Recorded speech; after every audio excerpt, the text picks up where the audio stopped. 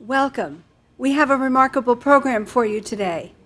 The Department of Defense must interact with civil aviation, and we have some remarkable stories to tell about air defense identification zones and TFRs. Our presenter today, Major Ty Piercefield, is, among other things, a Delta Airlines pilot. He's a major pilot in the Air Force, and he's also a hurricane hunter during the hurricane season. Today, he'll be talking about how you can understand how the air defense zones work, how TFRs work, what to do when it won't happen to you, but jets are scrambled for some other pilot, and you can bring that story to your friends. Please welcome Major Ty Piercefield. Thank you, Kathleen. All right, thanks. Hi, thanks for coming out today. My name is Major Ty Piercefield. I'm going to be giving a little talk today on behalf of AF North and the military. Just a quick background brief about myself. I grew up just down the road here in Tampa, Florida.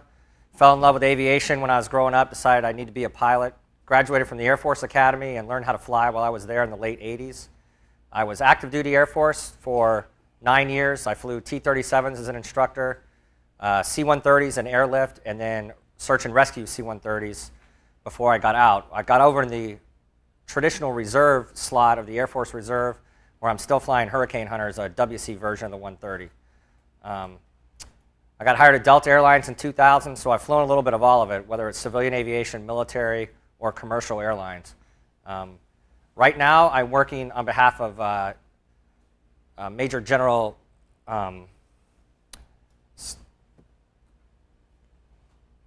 see, we just got a new general come in. Major General Morrow, that's what it is.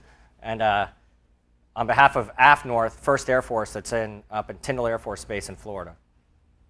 What I want to talk to you today is I work in the Combat Plans Division of the Air Operations Center at Tyndall. We have a multifaceted mission where we are integrating with the FAA and doing a multi-layered defense, discussing exactly what NORTHCOM does and how it affects general aviation pilots in specific.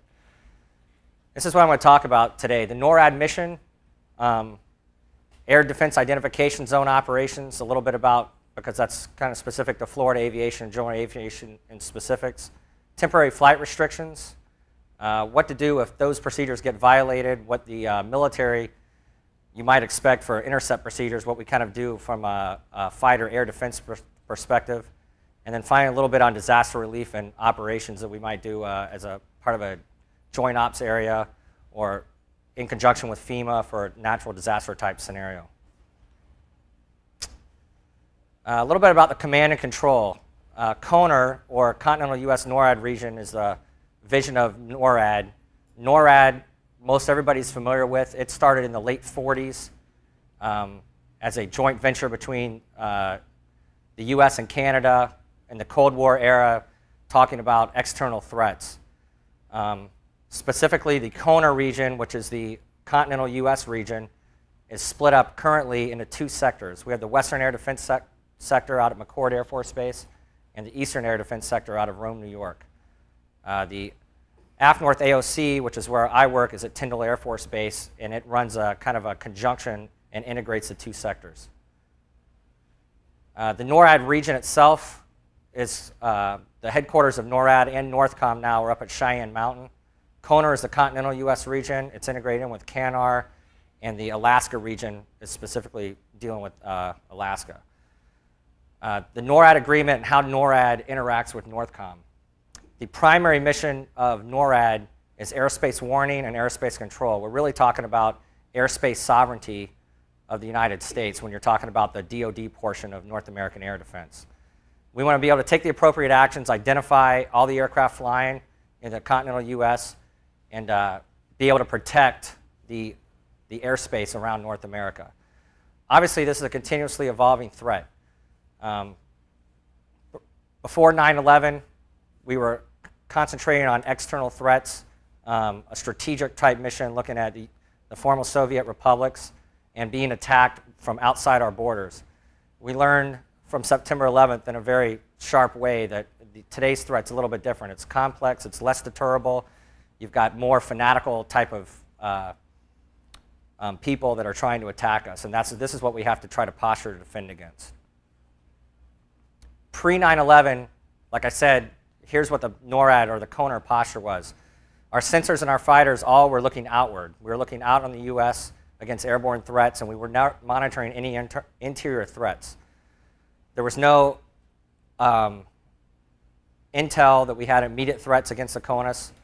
Airline hijackings are specifically in the domain of the FAA, and DoD assistance was only going to come in for an internal type of event like the September 11th scenario through coordination from the FAA and with the Secretary of Defense approval. Everybody, especially involved in aviation, knows exactly where they were on the morning of September 11th. This is where the CONUS alert posture was as far as for North American air defense. You had 7 alert sites with combat ready aircraft, 2 aircraft at each of those alert sites. And again, the posture is looking outwards. If any of you have seen the September 11th movies that have come out, United 93, that type of scenarios, you know there was a lot of coordination, communication problems going on between the civilian agencies, the FAA, and the military that didn't help in the reaction time to it. However, 18 hours later after the attacks, we had stood up pretty significantly, between aircraft on the land, aircraft in the sea, in the Navy base, all the Coast Guard assets, and we had obviously, the most significant alert posture we've had, making sure that it wasn't a wave type of attack thing coming at us.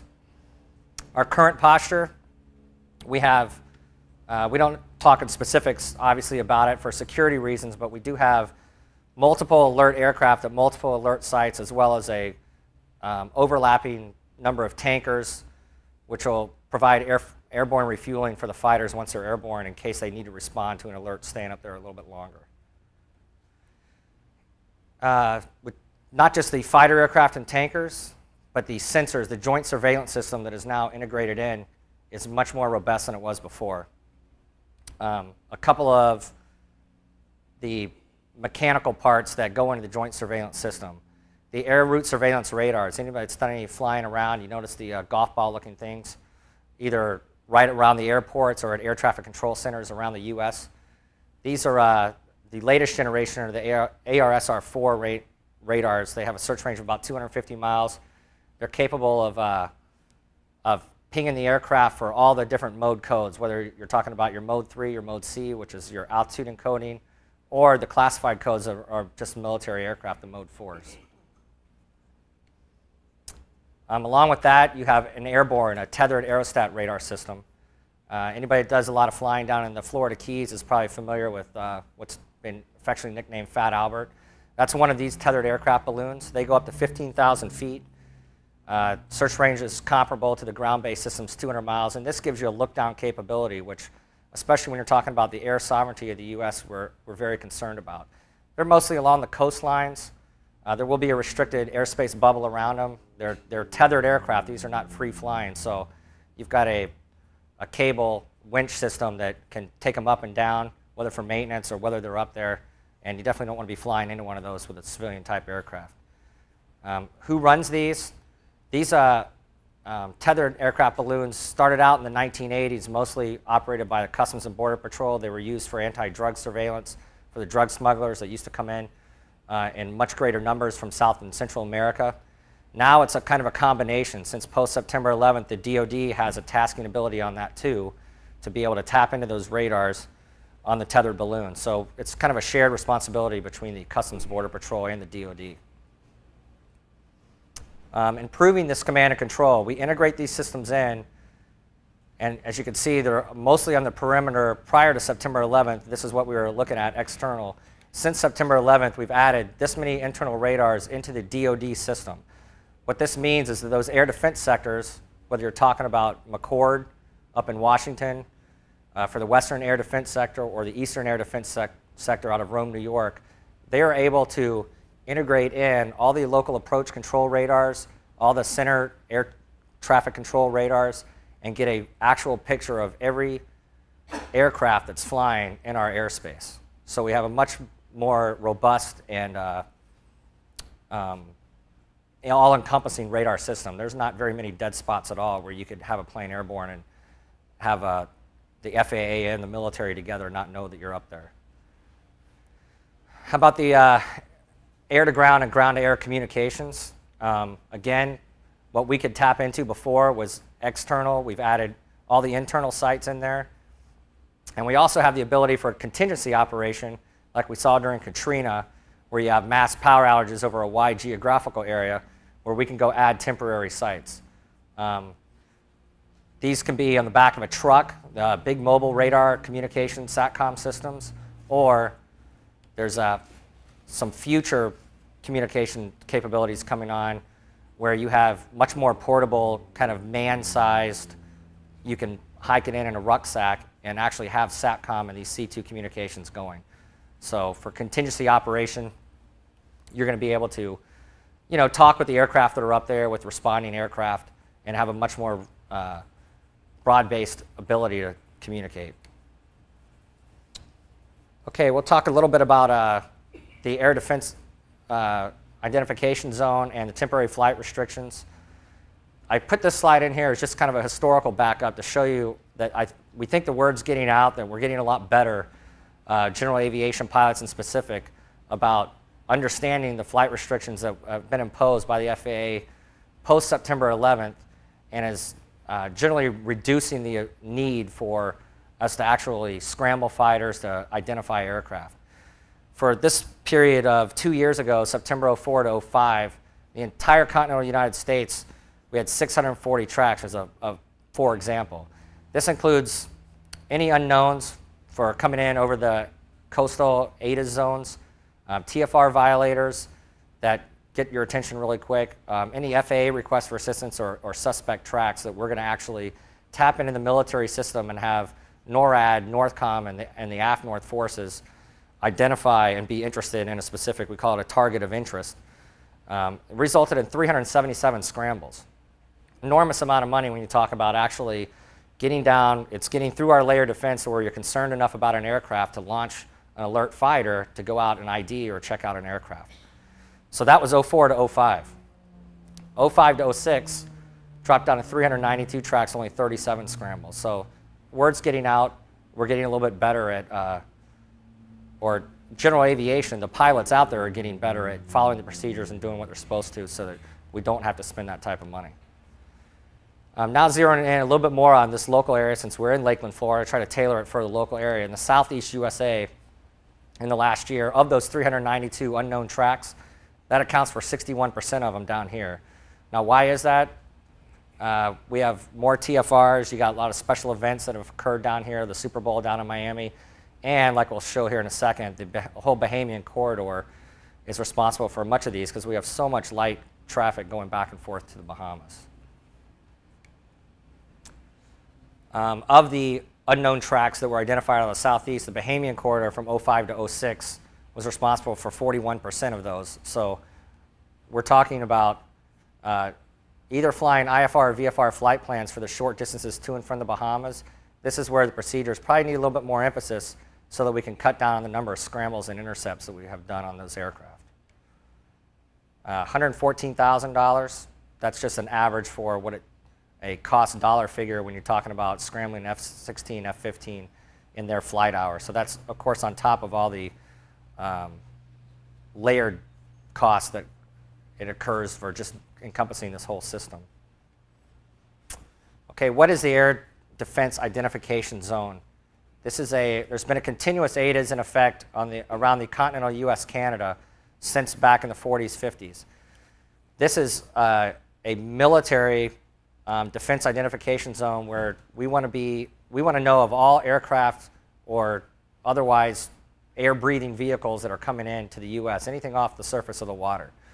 It is a varying zone. The inner ADIS actually goes out to the territorial limits, about a 12-mile limit, and we have an outer ADIS that varies depending on, it goes out into international waters, varies the distance off the coastline depending on the actual location.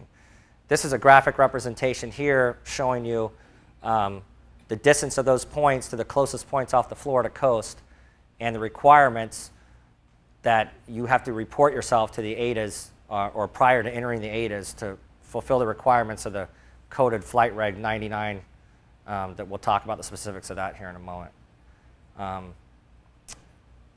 When you follow those regulations, it's basically a non-issue because with the overlapping air traffic control systems and the radars, and if you're following the procedures correctly, you're identified, and this happens hundreds, thousands of times a day. It's only the few people that are not following the rules that become what we're concerned about. So how can you help? Well, as general aviation, the pilot compliance with CFR 99, it's not a suggested reg. It's a regulation that you have to follow when you're going to fly these, if you're going to fly out in through the ADAs. There's multiple things in that regulation. It's very easy to access on the web or at your local FBO if you're going to go in and out of the continental U.S. You have to file and activate your flight plan. You have to have an operational transponder. You have to have a functioning two-way radio and provide your position reports. This is the one that probably gets violated the most. People will go out and they'll have the required equipment on board, but for one reason or another, they're lazy about actually doing the procedure to come back in the ADAs. So this following the position report is you have to be talking to one of those centers, Miami Center or Jacksonville Center, talking specifically about the Bahamian corridor, prior to penetrating that ADAS line. If there's no appropriate reporting point, or if you're taken off at a field that's inside, like Bimini, that's inside that ADAS already, then you have procedures for that too, where you report it immediately after takeoff if you can't do it 15 minutes out. ADAS violations, be prepared. Let's say we're going to go, for instance, all the way down to the worst case scenario. Oak Grove is the military radio station that will broadcast on UHF and VHF guard mostly for general aviation pilots. What you can expect from them is an unknown rider call. Anybody that's flown in Florida, you probably have heard unknown rider calls, and you might wonder, what is that guy talking about? Well, they'll talk unknown rider. They'll give a position reference off a NavAid and then tell you whatever amplifying information where they're identifying a specific target of interest or an aircraft that it's not following the procedures for whatever reason. They're not squawking, they're not talking to anybody yet. Obviously, you have to know if that's you or not, or the system is of no use. So if they say unknown rider, 20 miles northeast of Fort Pierce, Florida, traveling 120 knots, headed, bearing 330, if you're flying off, the coast of Sarasota and you hear that call, they're not talking to you. What are you going to do if you think it possibly is you? Answer the call. If you're talking on an air traffic control facility and they're not talking to you, then it might be just as simple as making sure that you're not them. You can turn and broadcast on 121.5 if you're doing that. They have the ground-based repeater stations where they can hear that and make sure that it's not you. If you identify yourself, if you're in that area and you're not sure if it's you or not, the best thing to do is just talk to them.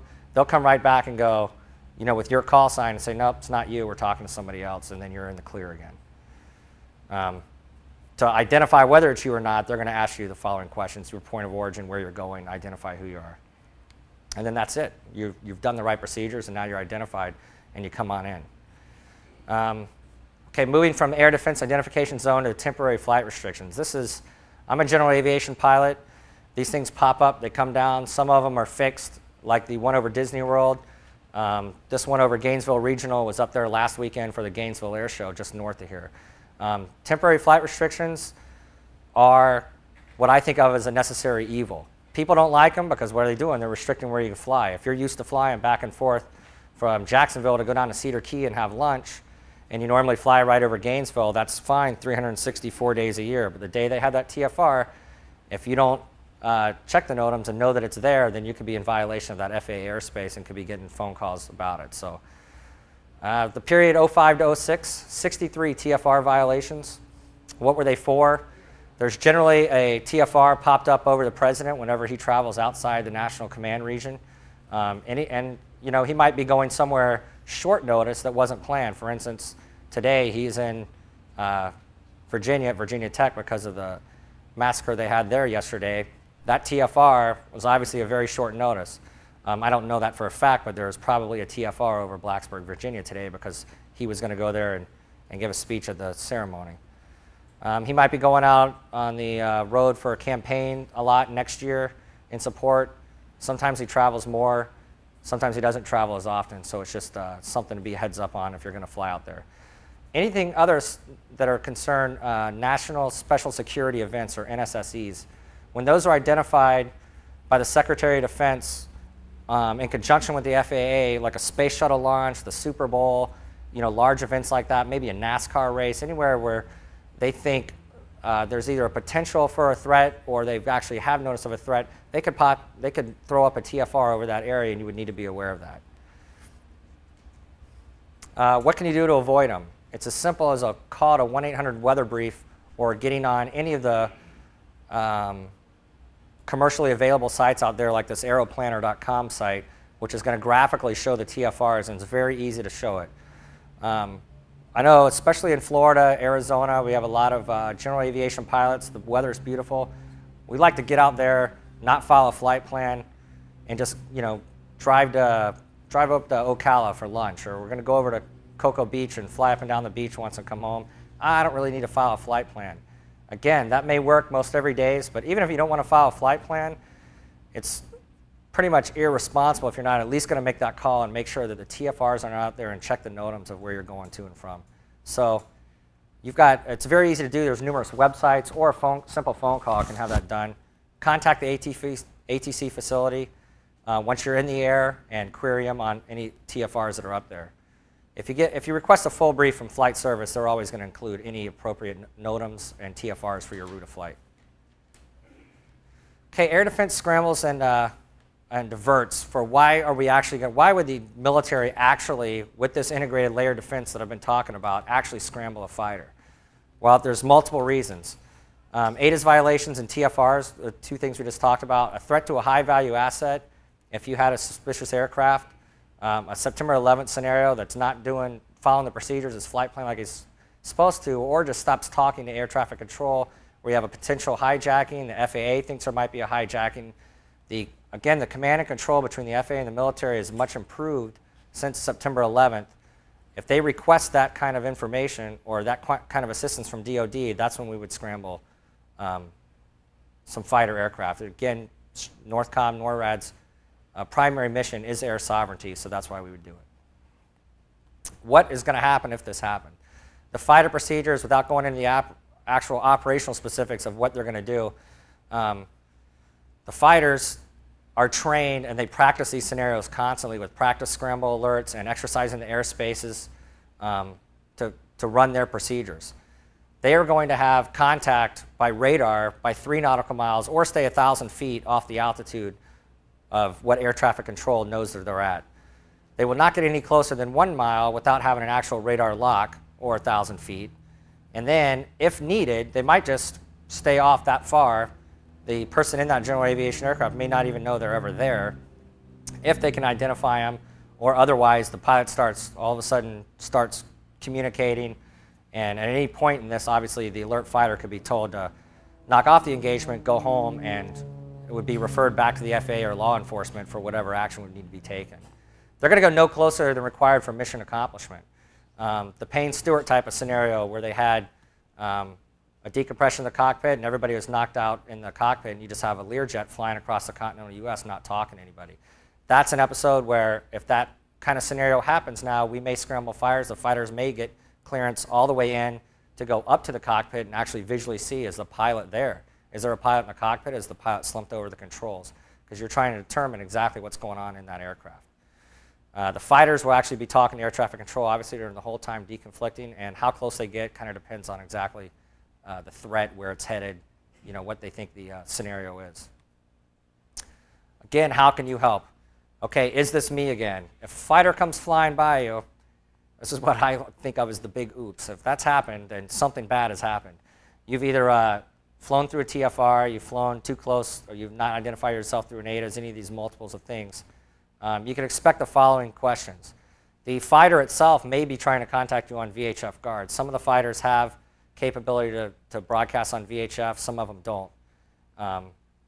They're going to be asking the same type of things that aircraft traffic control or the Oak Grove would be asking you over the guard position to try to identify who you are, where you're going, where you're filed, and if you're going to be followed by the aircraft itself. If the fighter actually intercepts you, like I said, they may try to contact you on 121.5. That's the time where if you haven't been talking on the radios, now it's time to do it. And get control of the air traffic control facility immediately. That engagement of the fighter in your aircraft is going to be broken off if you notify the intentions and they have contact with you now. Otherwise, you want to watch for the appropriate ICAO visual signals of what to do with an intercepted aircraft, which is in the ICAO procedures rules of the air, and I'm going to go over it here in a minute. And of course, immediate compliance with that fighter aircraft instruction is mandatory via the federal regulations. What can you expect? Pretty much the response, if you look through this grid, I'm not going to go step by step through it, but rocking your aircraft wings basically means that you understand that you have been intercepted and you're going to comply with the instructions. By a simple wing rock to the fighter aircraft, you're telling them that you understand and will comply. That's the meaning for your intercepted aircraft. The actual intercepting aircraft, what's he going to do? He may come up beside you, be flashing his lightings, and a slow turn. If he does a slow turn, that means follow me. So follow him, rock your wings, follow them. If he does an abrupt breakaway, it means he's coming off and you can proceed. That means you're talking to air traffic control or he's breaking off the engagement. If he actually is in front of you, lowers the landing gear, and overflies a suitable runway, then the intention is that you need to land there. And you can do that by the same thing. If you're not a fixed gear aircraft, lower your landing gear and comply with those instructions. Same type of thing on this, just the backwards, how you can tell the intercepting aircraft exactly what you plan on doing.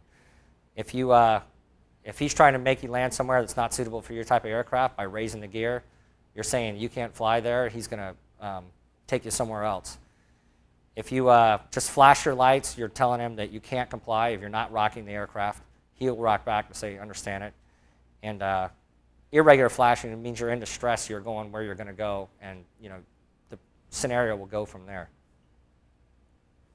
Okay, getting off the bad problems, because if one of those things happens to you, you get intercepted by a fighter, it's probably not your day. It's going to go back to the FAA or law enforcement for appropriate action once you get on the ground. Let's talk about what AF North or CONER can do for the Air Operations Center directly in support of the civil support for some type of disaster type of relief. General guidelines, what does the military do? The military, before Katrina was kind of like September 11th. When you're talking about disaster relief, we are only kind of a passive observer into a scenario. We have assets for search and rescue. The Civil Air Patrol is kind of a branch wing, not directly under the control of the DoD unless they're doing a DoD type mission. And they would not be specifically planning on working in a mission. Since Katrina and since we saw how a federal response can greatly improve or injure a situation, depending on how you want to look at it, our guidelines have changed a little bit now, and our Air Ops Center at Tyndall Air Force Base specifically is going to be in a much more active mode as far as planning of how we can help civilian agencies respond to some type of disaster scenario. FEMA or the state's going to determine through the FAA if any temporary flight restrictions are actually going to go into effect over a specific area. They'll request that to the FAA. The FAA is going to always control that airspace internally. It's kind of a misconception amongst a lot in the general community and general aviation that the military is going to come in and seize control of the airspace. We do not do that. The airspace is always going to be under the FAA's purvey, and they're the ones that are going to control that. What kind of capabilities can we do? If it's an enormously bad scenario like Katrina, where all your ground-based radars and communication systems are out, we have airborne AWACS, which is an airborne warning and control system. They can actually come in and from the air take over and control airspace as far as making the communications, run the air traffic control radar from an airborne platform. So we have that capability. We have the Combined Forces Air Component Commander, who is the commander of AF North, that General Morrow, that is going to be the airspace control authority, but he's only the airspace control authority for the actual DoD assets. Again, the FAA runs the airspace. The civilian aviation is never controlled by the military.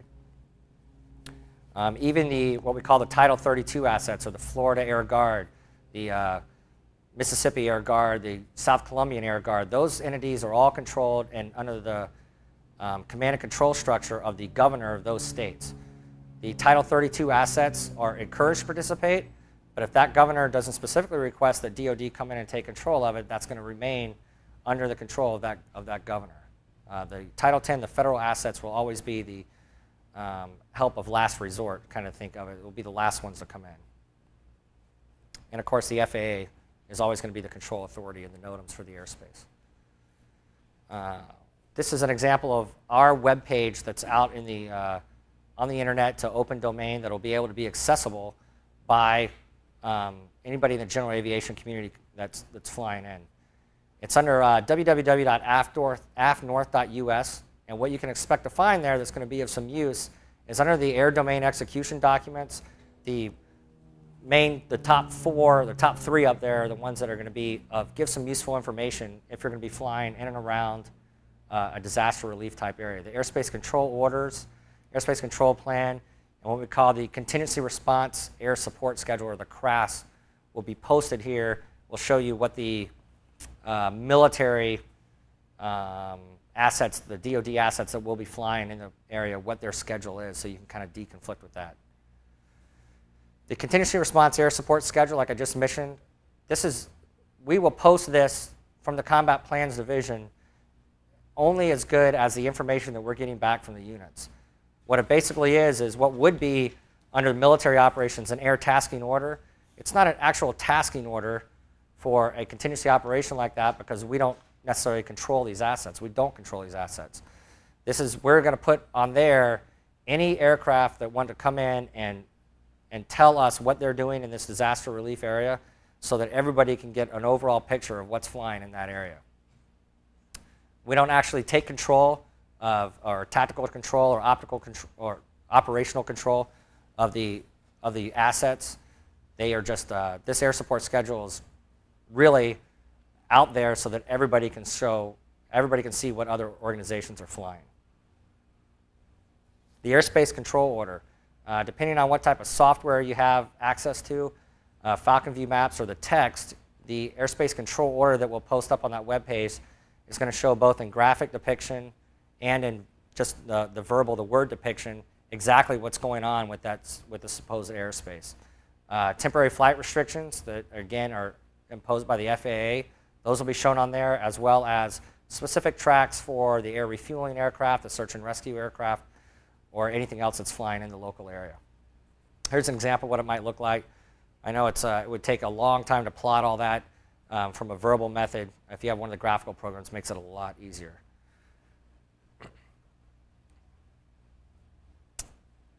The airspace control plan. This is in conjunction with that control orders. This is going to show exactly what type of overlaid airspace is in that joint operations area.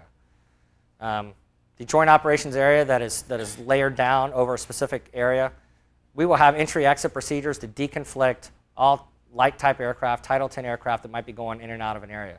Take Hurricane Wilma that attacked, I like to say attacked, Florida from the hurricanes.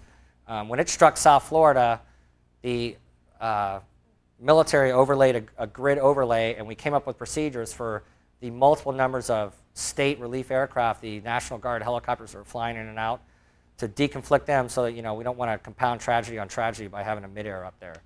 This is just some of the an example of the kind of planning that the DoD will do for a joint operations area. Spider points, these are all control points that we discussing in this joint ops area where the search and rescue responding aircraft would fly between. We overlay a grid on it so that we know, let's say, rescue aircraft from Patrick Air Force Base over in Cape Canaveral, they're going to be operating in Sector 174. We grid out like this. This way, everybody that has access to that airspace control plan, which again is public domain, would be able to tell where those assets were operating. We'll deconflict altitudes and airspeeds for the different type of aircraft. The real thing to remember is it's VFR flight rules out there, and the Airspace Control Authority is always going to stay the FAA. There's nothing, the military doesn't even want to restrict the airspace over disaster relief area, anything that's beyond that, which is what required for the immediate response and the safety and security of that area. It's really the domain of the FAA to determine we need to get commerce going back in here, we need to get the relief flights going in, general aviation aircraft are going to want to get back in and check on their own specific property or start getting stuff flying around there again. They're the ones that are going to control the temporary flight restrictions and get the general aviation aircraft moving back and forth in that joint ops area. All right, just reviewing what we went over today. Talked a little bit about the NORAD mission. I'm going to take some question and answers. Anything you want to talk about after this. Talked about our ADAS operations, how critical it is to specifically follow those procedures in the CFR 99. Temporary flight restrictions, that's probably the biggest gotcha for general aviation aircraft, to know those procedures and do them right so that you don't get the fighter intercept coming up on you. If it does, what are the intercept procedures and what you should do for general aviation? Thanks for following the procedures. That's really the main point we want to get across. What we do up there in the Combat Plans Division and the Air Ops Center is try to accentuate the proper procedures that general aviation aircraft can follow so that the air sovereignty of the U.S. is maintained, which is the #1 mission. Lastly, I want to leave you with the AFNORTH webpage again, at www.afnorth.us. That's where you can find the information whenever we have an actual disaster response operation that we have going on. And that's it. Any questions? Anyone? Major General Morrow. Anybody want to know that one again? He's my commander. He's going to get on me when he hears my home that. The corridor that you were talking about in the ADAS, the 12-mile corridor, and then sometimes it could be an overlap a little bit. Right. How do you know? I mean, can you distinguish that a little bit, the difference? Yes, the outer ADAS is something that the air traffic control system of the U.S. is designed to try to identify the aircraft in this outer area of the ADAS. That's over international waters, and we don't control. The FAA and the air traffic control system of the U.S. does not control aircraft that are outside, that are in the outer ADAS. That is really more for our use in determining, hey, how far out do we really want to look at who's flying and try to get an ID on them? We're going to try to see them and ID them before they actually get to that line so that we're already calling them by the time you hit that 12-mile line. Because with the type and speed of the aircraft, really, if they have hostile intent or they are, have no intention of following the procedure, they're not just somebody that's messed up their flight planning, that 12 miles is really not that far, given the altitude and speed. So if you have a Learjet or something that has hostile intent that's flying at a high rate of speed, we're going to be trying to identify that in our outer ADAS region, even though we're not actually controlling it, or the air sovereignty only extends out for the actual inner ADAS, or the 12 miles. Does that answer? Okay. Anyone else? We have a microphone in the back. If anybody wants it, we can share it around. Ty, thank you very much. Absolutely. Thank you. And Ty's here to answer questions after the show is over as well. Okay. Thank you. Okay. Yeah. You did a good job.